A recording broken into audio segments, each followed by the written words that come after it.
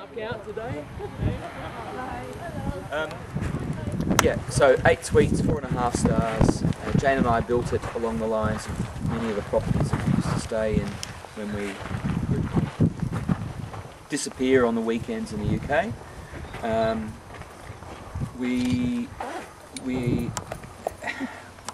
Our year, as far as our international travellers are concerned, we have what we refer to as the international season, which starts in around September and finishes at around April. And that's when we receive most of our international guests.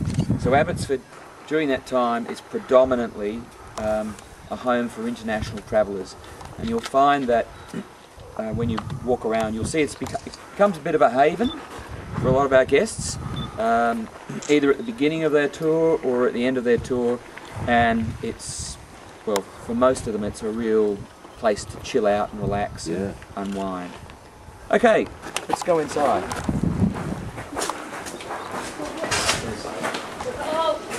Thanks very much.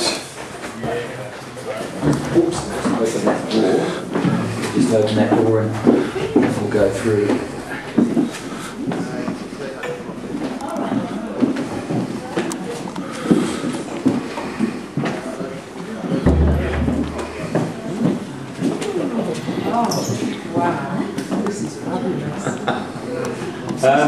By the way, I need to introduce you to Cooper. He's the Director of Guest Relations. Thank you, mate.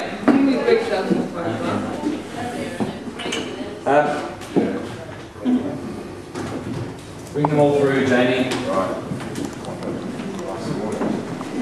Yeah, all rain water. Check our evidence. Now you'll have to forgive, my flowers are looking tired. They've been on the go since we're moving into Darwin as well. So tomorrow I actually go to a flower farm up in the Adelaide Hills. And I'll just try down to it. 8 suites, 16 guests all up. The vast majority of our guests are like-minded travellers.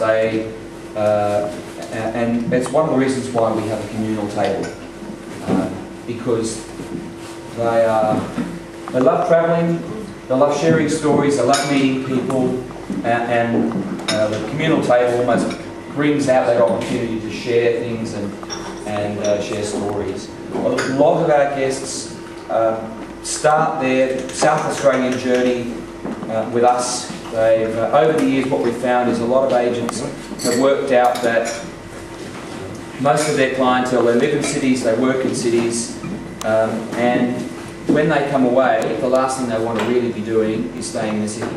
So, and because we're only an hour's drive from Adelaide Airport, they hop in that car and whiz them their way up here, and they spend, on average, at the moment, they spend 2.4 nights at Abbotsford. It did get up to 2.9 at one point.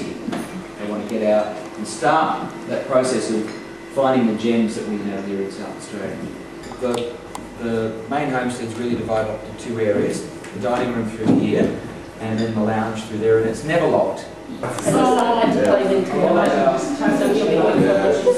My apartment was Spring Valley Terrace, Morningside, and my parents lived just up at Churchill.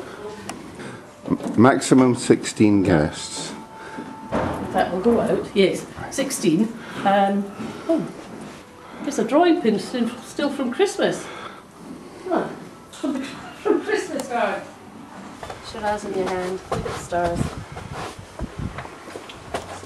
I guess one of the features of the deluxe suites is that their en-suites have double showers in them. Locally, here in the valley, lovely dressing gowns. They all have an element of individuality to them as well. You don't feel like you're staying in a manufactured environment.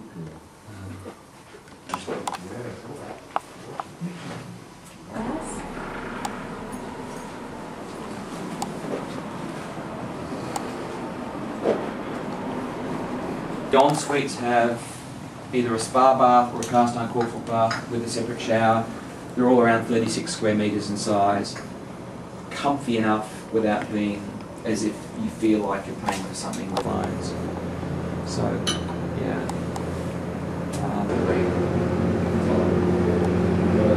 We have that international season, and during that we really pride ourselves on is the amount of effort that we put into the maintenance of our property. And we are constantly refreshing. We're in the process now of actually recarpeting them as well. So 8 years down the track, and they're thinking, why do you need to recarpet this? It's what we do, you know, we just keep reinvesting and reinvesting and reinvesting. Battery well. So good.